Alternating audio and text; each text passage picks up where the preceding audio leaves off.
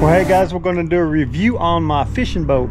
It's just a 14-foot John boat, 58 across the top, 36 on the bottom. We got two 12-volt battery system on here. We got a pusher motor. It's just a Minn Kota. The guts messed up in here. I wired her straight, put me a breaker in there, a reset, and I have a PVC. I like to use these PVCs. Check out what I did here. You screw that into the wood by drilling you some holes and then putting you some screw in there. But you use carriage bolts. Let's see if you can see in that tube. See them carriage bolts? They start right at out here. That way you're not shorting out against this aluminum. So you got a positive and a negative. And of course I got a toggle switch up front that it runs at. So when I'm needing that extra power, I'll be cruising along here, kick that switch on. Give me that extra boost I need. Gets me up to 4 miles an hour with trolling motors.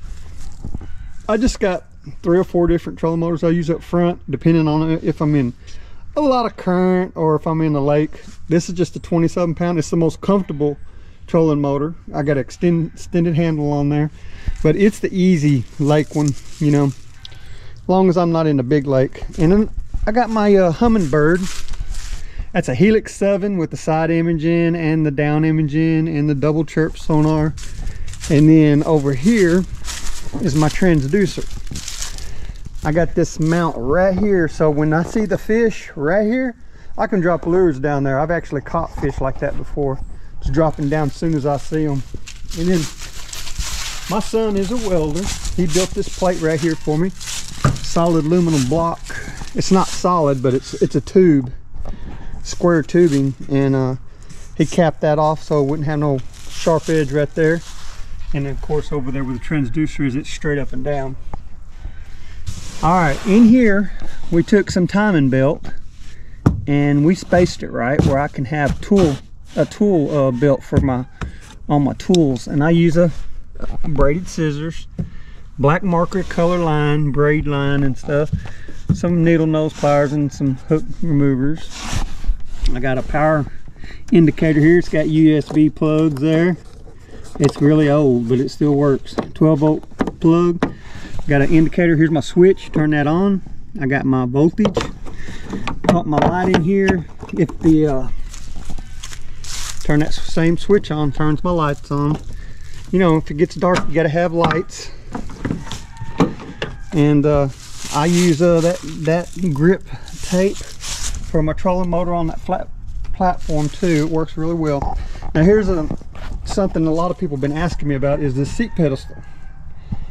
This is a little complicated little piece right here, which could be really simplified if you have somebody that can weld aluminum. Because what you got is a seat pedestal has a 2.5 inch drop. So it has to be about that high up off the ground. I took some angle, pinned it through this sideways across here in the front and the back, and then I took carriage bolts and put them all the way up through these 2x4s, just enough to put a nut on there and screw them down and then cut them off. Then I put the piece of plywood on there and locked it all together with that. And then these carriage bolts here, they go all the way, let's see if I can turn this over, all the way through the bottom. So it's solid. But if you have aluminum welder, you can do a really great job just by building a solid platform across there that's raised. And anyway, it gives me so much room. I can do a full rotation around this thing. It's really handy. And of course, you know, I got a umbrella thing over here for the kids. We get kids in here and it gets sunny and hot, we can kick this umbrella up. But I also have one on my seat. I mount this thing right there, and when it rains, I pretty well stay dry. And of course I got a bungee cord. Got to lock it right here on each side, and you can lock it in where the wind won't blow it off. But that's one way I stay dry right there. I have a 8 horsepower Honda 4-stroke motor. It's a 2007 model. Problem is one of the coils is messing up on it, having trouble finding parts. So I put this trolling motor on there, and I've been catching enough fish, I ain't really had to go back to it. Only thing I don't get to do is go out in a big, strong river current. But anyway, I got these catfish rod holders that go here, and some pole holders there. And, oh, check out my little life jacket. So if I want to get to my life jacket, you can just rotate this up, pull your life jacket out. Very simple and easy to do. Same thing up here. I keep 3 in the boat, and if we have kids with us, they usually have to wear a smaller one anyhow, so you know, we'll have them 3 always in the boat. And then over here I got a little lure box. You can throw lures in when you're fishing about. Rubber cup holders, another tool belt. I got this new measuring thing. It's got large numbers, easy to see. And I got my old school ruler across here, 48 inches. And of course I got my LUNKER trail rod holders. I like one on each side there, one up at the front. I want to put one up here also, but you just put them on these tie down cleats. And your rod's sitting there, it's really nice and handy. When you catch the fish, you can pull back on that pole and not have to worry about it being binded up. I love these things. But yeah, you can look under the video, guys. I got these things in the description box under LUNKER Trail website. You can click on that and check them out. They're really handy. I mean, I love them. And let's see what else we got here. Oh yeah, we got this Casino net. Very handy. This is rubber coated. It helps keep your lure from getting snagged as much.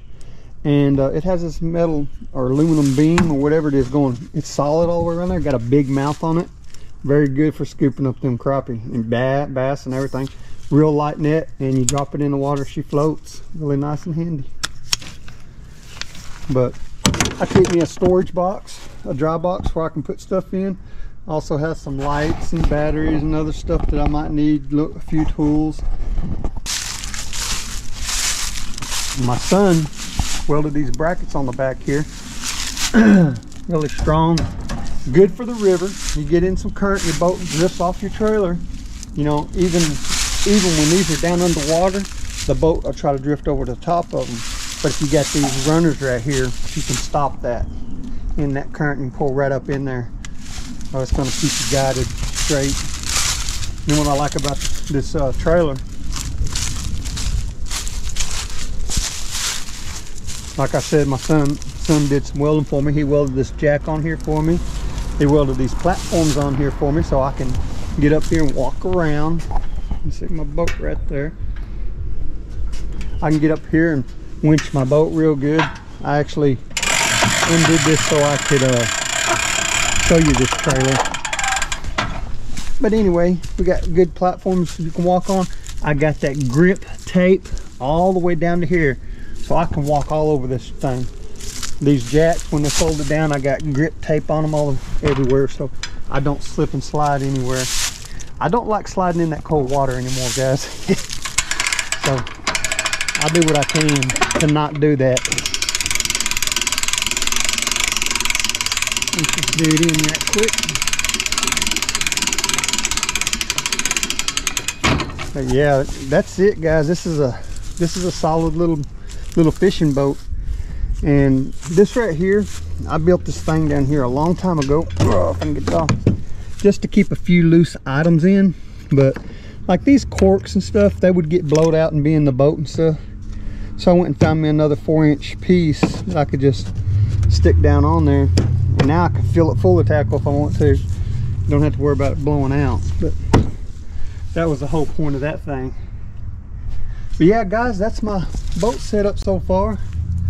We change stuff as we think we need to, but right now it works really good for me, so I'm happy with it. I also keep a little pin here. I can lift this motor up and pin it like that right there. Get in that shallow water and stuff. But yeah, that's basically it, guys. I appreciate you guys watching. Later.